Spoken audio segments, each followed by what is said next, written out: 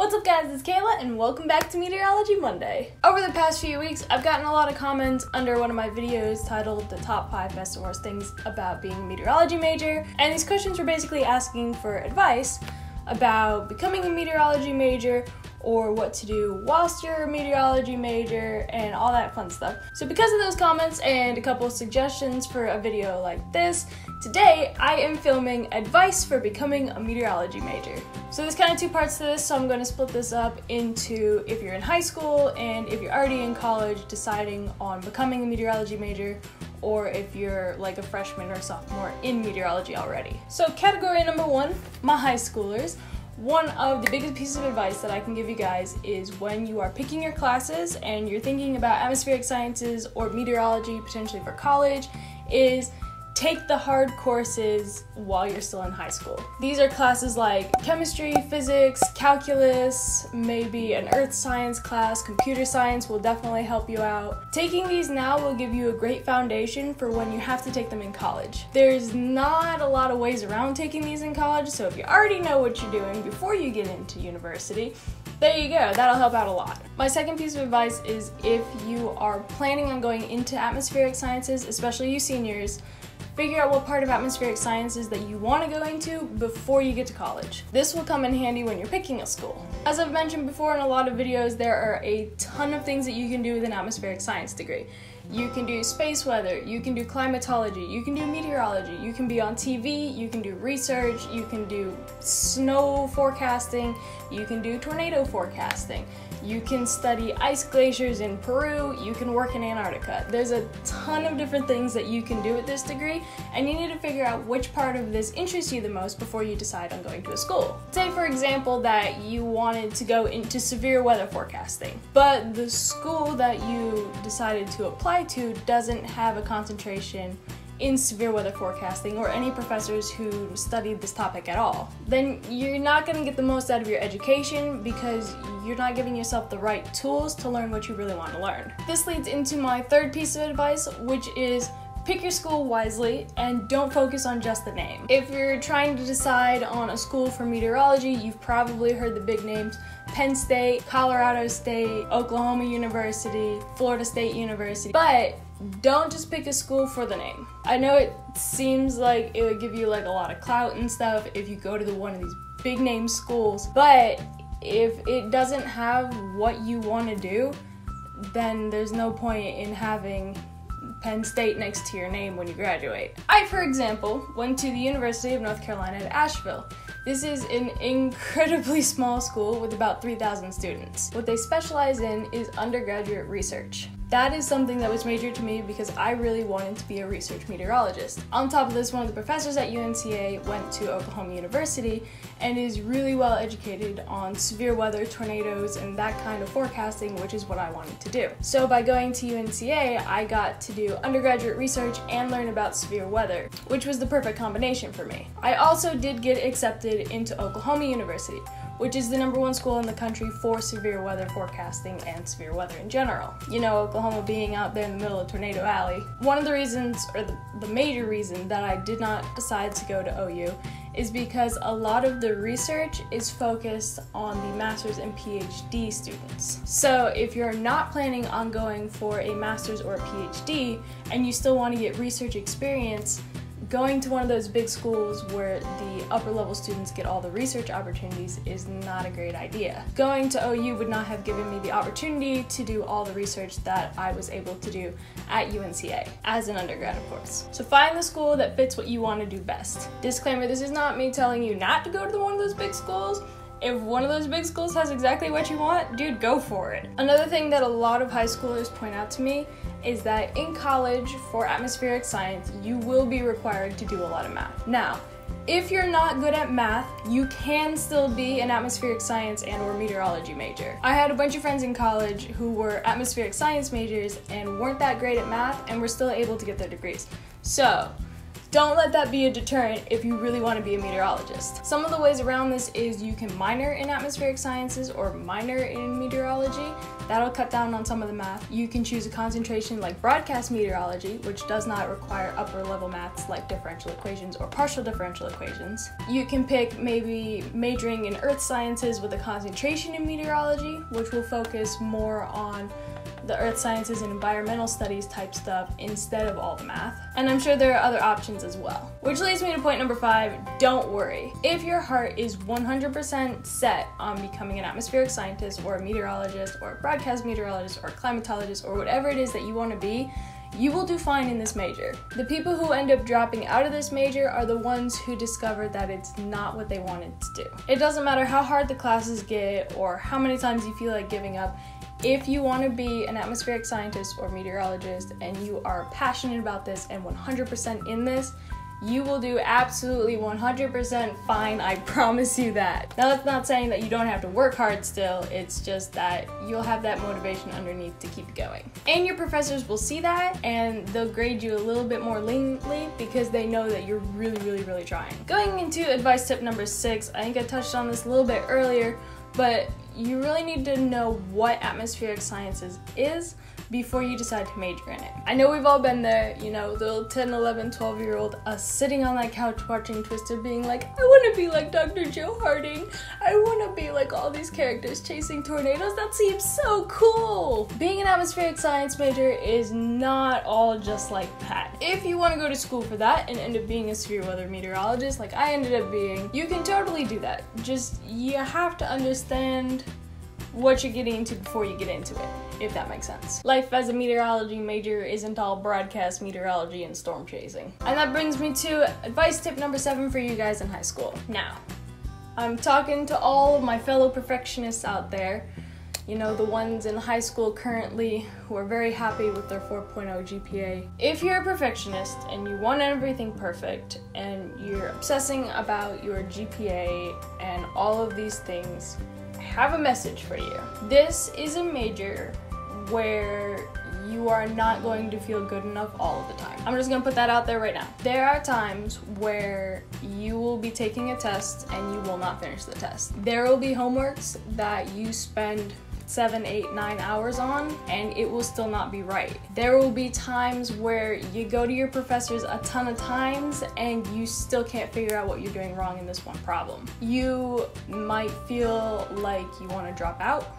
You might feel like you're not smart anymore. You might feel like you're not good enough just because your grades are not what you are used to them being.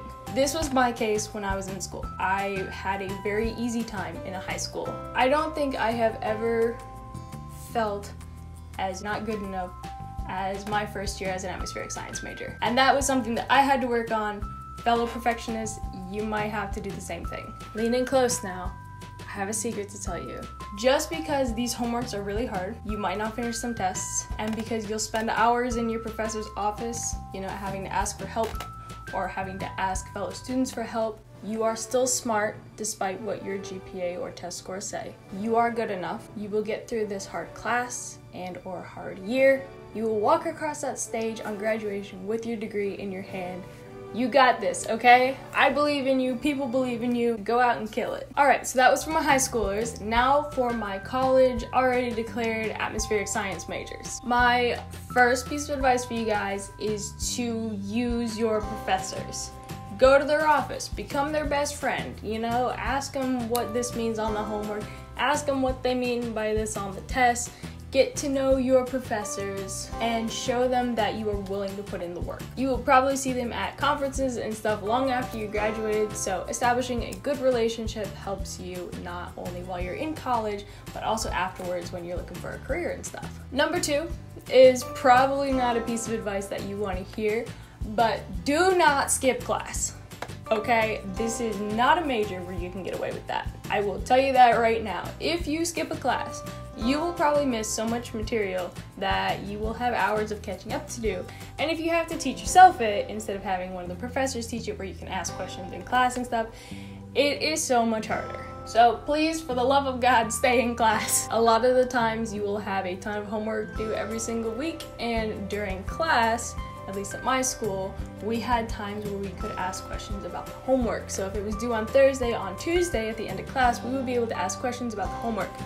If you miss that, you may miss out on points on your homeworks or learning a new topic. Bouncing off of that, do your homeworks. Not only do you get graded on these and your GPA and everything is based on this, but by not doing your homeworks or slacking off on your homeworks, you're missing out on learning topics. In meteorology, you have to take classes in a certain order because everything builds on each other.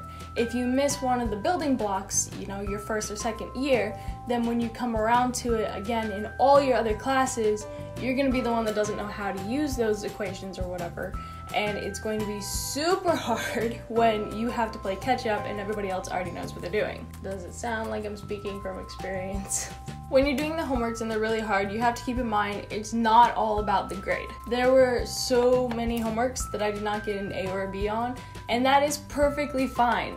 If you are still learning and you are picking up new concepts and stuff, even if you don't master it in time to turn in your homework, you now know that so that for the next homework, you'll be better equipped. You already know how to use those equations, even if you learned it 10 minutes after you turned in the homework instead of right before you turned in the homework. For this major, grades matter, but grades don't matter. I had this one class where I just couldn't pass anything. I didn't understand the concepts in time to turn in the homeworks or in time for the test.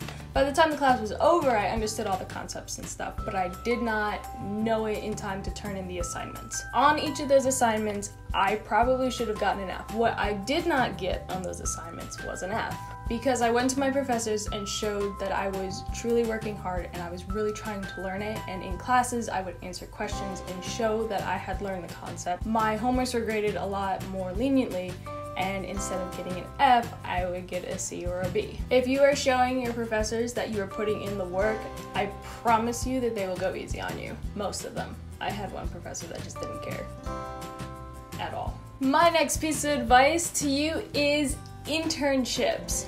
Intern as much as you can. If you are going for broadcast meteorology, intern somewhere that's not broadcast. If you are going for research meteorology, maybe try interning as a broadcast meteorologist. There are so many things that you can learn from different areas of meteorology.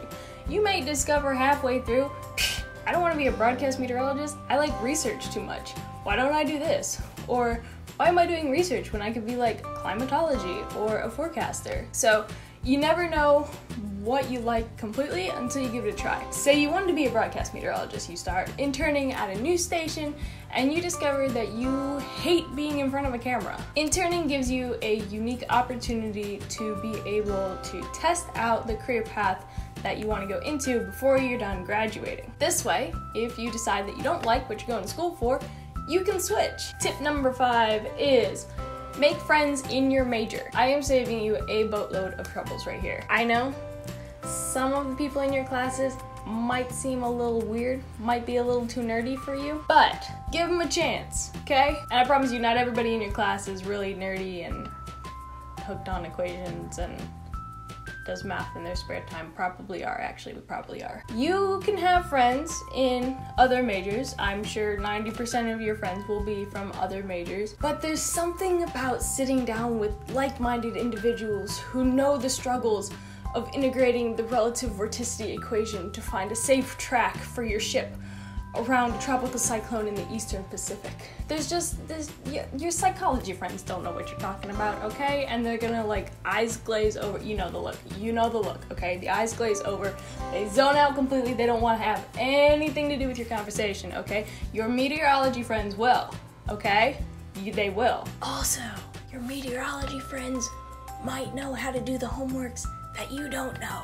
So, use your resources. Tip number 6 is save all of your notebooks and textbooks. Like I was saying earlier, everything in meteorology builds on each other.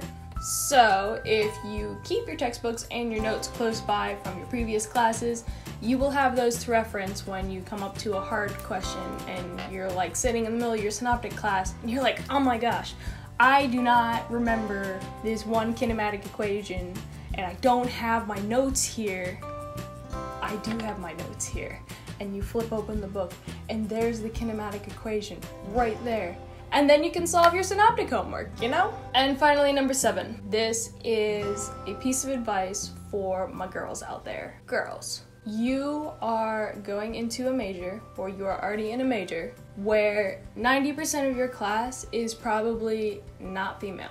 Most of the meteorology community is made up of guys. Do not let anyone tease you, mock you, make you feel stupid, grade you differently just because you're a girl. Don't let them try to tell you that you're in the wrong major and that girls cannot be in a science field or a math field. That is absolute garbage. You will most likely be dealing with other students and professors who look down on you because you are a female in a science field. I am going to tell you right now that girls can 100% be in a science field, okay? Girl, you can be a meteorologist. Girl, you can be a climatologist. You wanna do research instead of standing in front of a green screen? That's great. You wanna stand in front of a green screen instead of doing math? That's great too. You can do whatever part of meteorology that you wanna do, and don't let anybody tell you that you're not a real scientist or that you're stupid and that you don't belong here just because of your gender. And you know what? Show them who's boss. Show them that you're a wicked smart girl in science, and work hard and do the best that you can on these homeworks. Ace those tests, or don't ace those tests like I did, and still, you know, show your heart and your passion for this field. Do your absolute best, and you know, at graduation day, you can wave your degree in their faces and be like, what's up? I got my degree anyways, and I didn't need your insults. Okay, rant is over. With all that being said, those were my advice tips for you guys in high school and in college. Hopefully this helps some of you guys decide whether you want to go into meteorology, or it helps encourage you who are already in meteorology when you're having a rough day. If you like this video, don't forget to give it a thumbs up and subscribe down below so you never miss videos like this every Monday. If you know someone who would benefit from watching this video, please share it with them. I was fortunate enough to grow up with a dad who was in meteorology, so I had all of my questions about meteorology and atmospheric science answered pretty easily by just asking him, but I know that is not the case for a lot of you, probably most of you out there. So I love answering your questions and helping you guys out. If you have any more questions, please leave them in the comments below and I will try my very, very best to answer all of them for you. As always, all of our social medias are linked in that description if you want to check out our weather adventures over on Instagram and Facebook. Until next time, I'm Kayla. Thanks for watching and happy Meteorology Student Day.